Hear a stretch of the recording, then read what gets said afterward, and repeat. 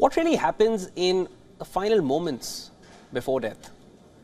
A new research shows that the brain remains active moments before one's last breath. Scientists made the findings while analyzing data of patients after life support was removed. Now, surprisingly, the brain showed an increased activity. The findings raise many questions, and they also hint that patients in coma are perhaps internally awake. More in this next report. Death, the only certainty. Something which stirs fear. The unavoidable fate all living beings must embrace. The story we want to tell you is not philosophical.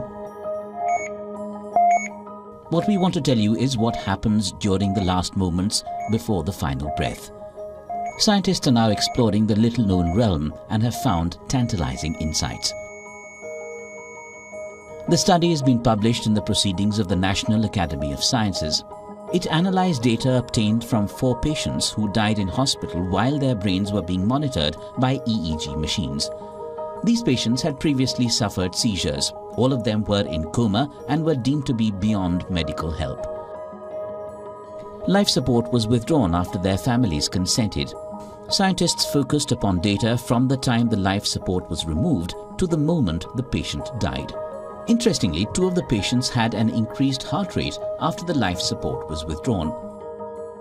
Also, their brains showed increased gamma wave activity. This activity is said to be associated with consciousness. This gives new insights into how the human brain operates in the final moments. Researchers noticed a surge in activity in an area of the brain associated with consciousness. This was noticed even after their hearts stopped beating.